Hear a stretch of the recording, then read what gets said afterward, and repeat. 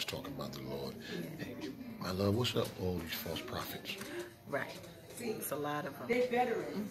They know There's too many false prophets. I mean, you got to be aware. You got to know God for yourself, because the very one who you think that's God's servants be a warlock or a sorcerer. We in some block right now getting our taxes done, so you hear the conversation in the background. But me and my wife was talking about so many false prophets in the churches. And we were talking about even pastors. And my wife is a pre-K. I'm a pre-K. We were talking about how many pastors out there who pray for other people, but don't pray for their own children. Can you talk about that?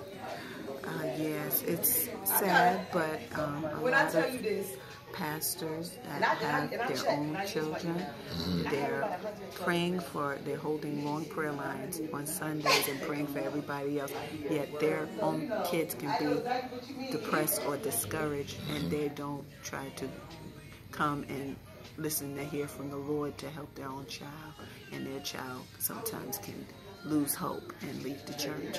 I never understood that, because you got pastors' sons killing themselves. Right. A man of God is supposed to be able to pick up on his own child when they're depressed, not just pick up on everybody else.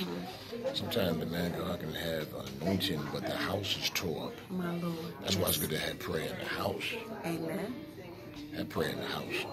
Because a family that pray together, stay together. and the family that lasts, a family that's fast is not going to last. Right. If you fast together, you're going to last together. Amen.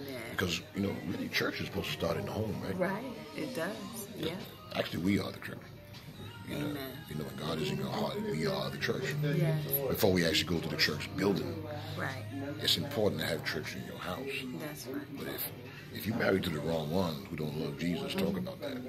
Yeah, if you're unequally yoked, that sometimes, one of the partners don't want to pray, don't want to read the Bible, don't want to seek God for things together, or go to service and worship together. So you have to be equally yoked is very important. Oh, yeah. The Bible said in Amos 3:3, can two walk together except to be agreed. Right.